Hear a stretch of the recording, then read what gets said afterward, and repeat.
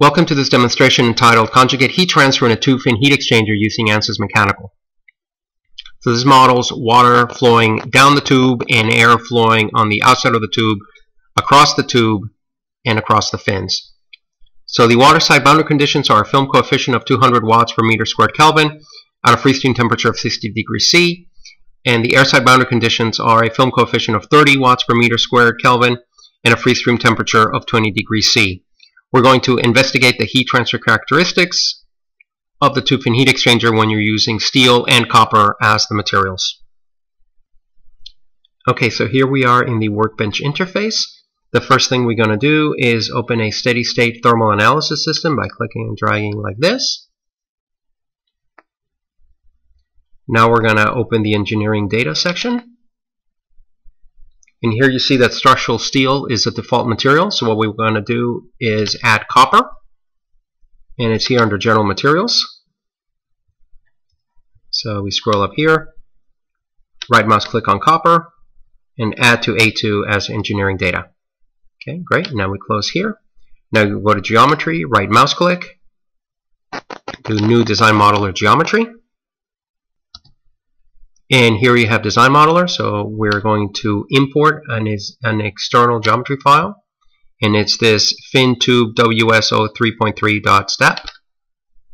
And now we click Generate, and there is your two-fin heat exchanger. As you can see, to save bandwidth, it's got double bilateral symmetry. So now the next thing we do is we mesh the model in Workbench. So go back to Workbench. Double click here on Model, and that opens ANSYS Mechanical. So let's go to Mesh here, to Sizing, let's do Medium instead of Coarse, and then right mouse click on Mesh and do Generate Mesh, and there is our mesh. Now if we expand the geometry and click on Fin Tube, you can see here that the material assignment is structural steel.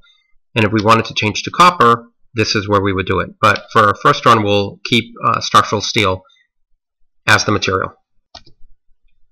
So now let's start applying boundary conditions. So let's select this top surface, this bottom surface by hitting Control, and we rotate a little, and this surface, and this surface,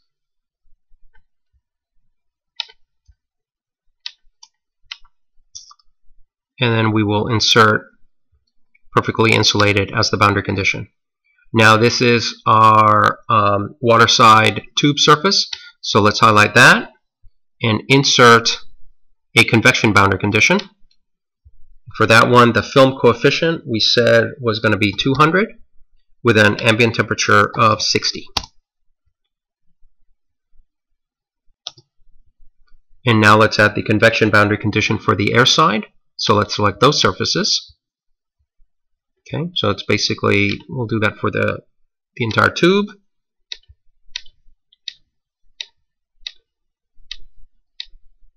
The front of the fins.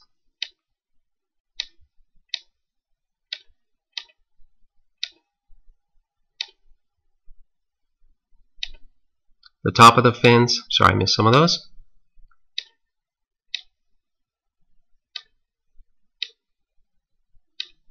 And now the bottom of the fins.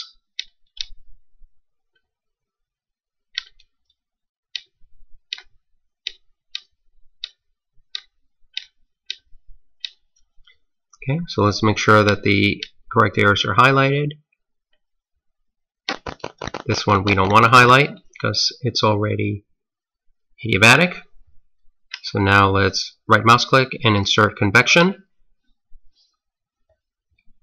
And there the film coefficient was 30 and the ambient temperature was 20.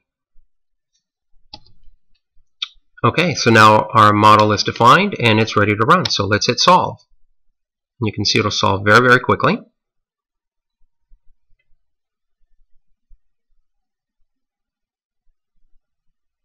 Okay, now we right mouse click on solution and insert thermal and temperature. So this, and then click on solve. Right mouse click on Solve, evaluate all results, and highlight temperature, and there is the temperature field obtained in the analysis.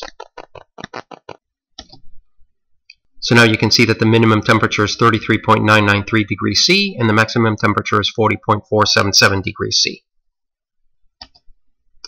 Okay, now what I would like to do is change the material and rerun. So here I highlight fin tube. Here under material assignment, I select copper alloy. And now I go to steady state thermal and I hit solve. Now it's solving for copper as the material.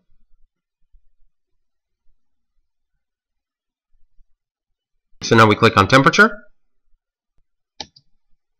and you can see that the minimum temperature is 37.132 degrees C and the maximum temperature is 38.278.